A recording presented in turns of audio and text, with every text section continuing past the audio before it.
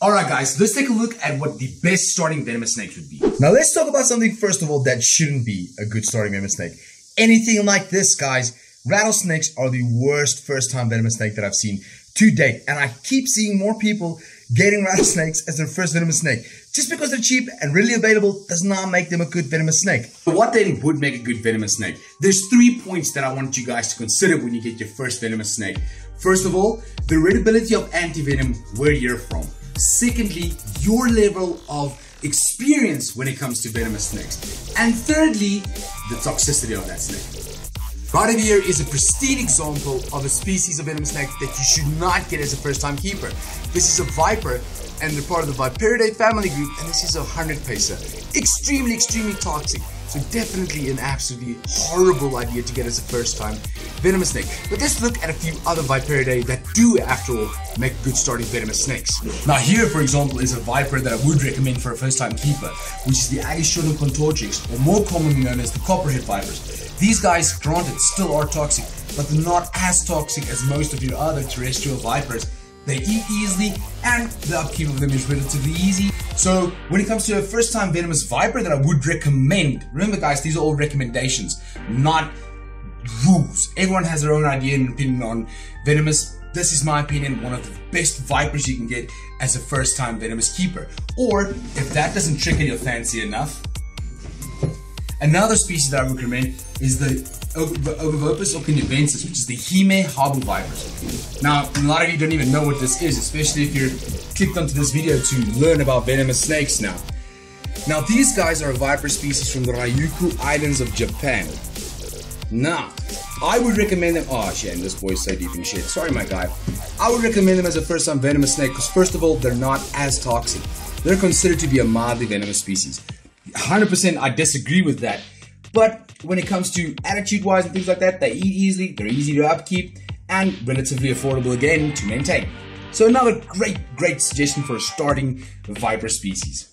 Alright, let's take a look at another viper species that I would recommend as a starting venomous snake. Although there are quite a few cons when it comes to arboreal vipers, like this white-lipped viper over here. First of all, they're not as easy to keep as most other vipers. Secondly, if you don't buy from a reliable person and you don't get a guaranteed feeder, you are in for a mission. Their venom is not as bad as other Tremorcerus species, which is why again I recommend them because they're not as toxic. Those are the 3 let me just close that for my camera now.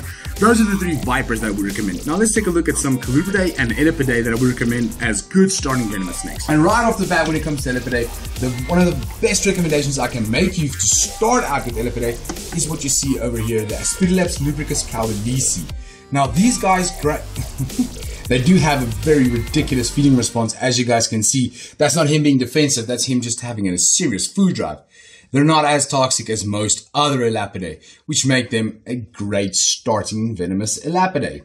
Now let's take a look at an example of an extremely bad elapid to get as a first-time venomous snake, which is any true cobra. Cobras have the worst disposition. They're fast. They can go from calm to crazy in a matter of seconds. This little guy, the Naja Archer over here, is another animal that I'm using as an example as a bad starting venomous snake to get because, well, as you guys can see over there, he's sporadic, he's funky, and he's definitely not good on the hook. So when it comes to elapids, the only true recommendation I can really give you guys would be, as you saw around before, is a Spitalaps or other family members of the Spitalaps genus. Alright, now venomous coloubridae I recommend for you as a starting venomous snake is this tiny little guy right over here.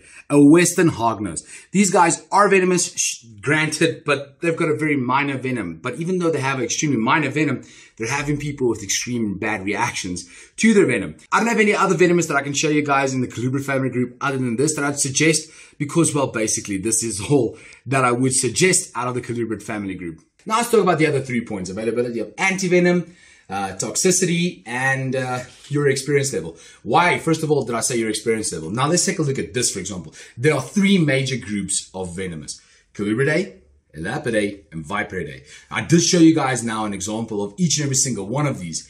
And when it comes to experience, each and every single one of these are completely different. When it comes to arboreal vipers, they're not as difficult to work with as terrestrials, other than the keeping standard. Now, when it comes to terrestrial vipers, in general, my experience has been quite rough. They're toxic, they're crazy, they fly off the hook, they come at you. So again, that's what I'm saying. Your experience level is extremely dependent on what is your first time venomous snake. Now, a good way of approaching the fact that antivenom should be available, the best thing you can do is get a snake local from your area. If you get a snake local from your area, make sure you get it on permit, the legal route. Don't go now and catch wild individuals and hope that that's going to be your means to an end or a way for you to tame venomous snakes without having to the hassle. Remember, we got to stay responsible, even other than our safe way of keeping.